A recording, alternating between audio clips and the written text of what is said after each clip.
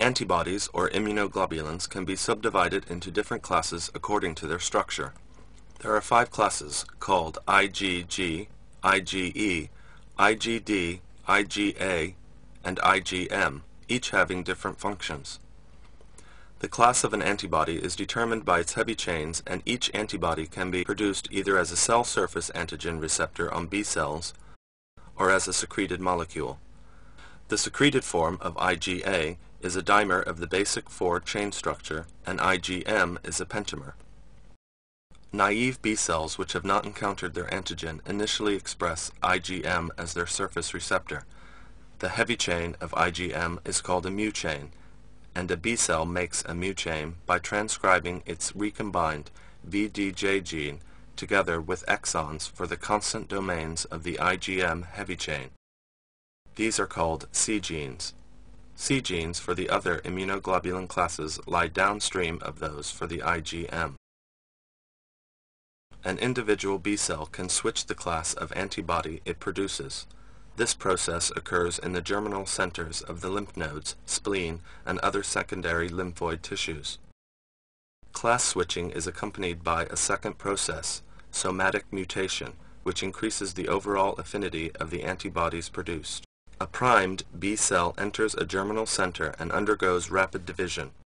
At the same time, a mechanism is activated which introduces mutations into the DNA around the recombined VDJ gene, so each B cell has a slightly different antibody. Occasionally, a mutation will generate antibody with a higher affinity for its antigen. Follicular dendritic cells in the germinal center hold stores of antigen on their surface. B cells compete with each other for the antigen, and only B cells whose mutations have produced higher affinity antibodies will compete effectively for the limiting amount of antigen. This is now processed and presented to T cells, which signal division and differentiation, but B cells with low affinity antibodies have no antigen to present to the T cells and die by apoptosis. The interaction with T cells also promotes immunoglobulin class switching. Look now at the heavy chain gene locus. The IgM C gene is preceded by a switching region which corresponds to switching regions preceding the C genes for all the other immunoglobulin classes except IgD.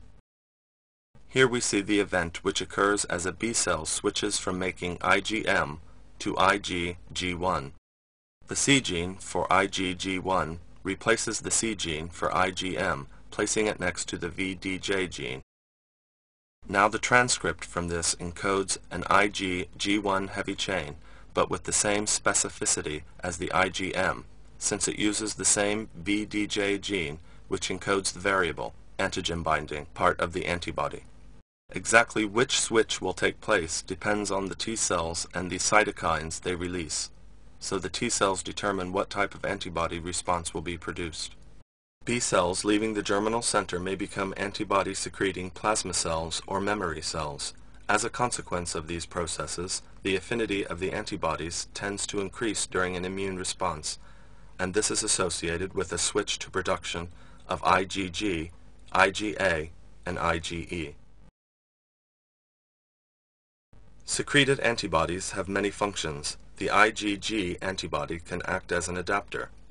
The 2 FAB arms of antibody have identical antigen binding sites. These form multiple non-covalent bonds with a specific antigen. The Fc portion of the antibody can link to Fc receptors on cells, including phagocytes and natural killer cells. This allows these cells to recognize their targets. For example, IgG can opsonize bacteria for phagocytosis by neutrophils. It can also activate the complement system, causing deposition of C3b. IgG is also transferred across the placenta from the mother to protect a child in the uterus and during its first few months of life. Meanwhile, other B cells may have switched to the production of IgE. This type of antibody binds to receptors on mast cells and basophils so that if they should contact antigen, they release inflammatory mediators.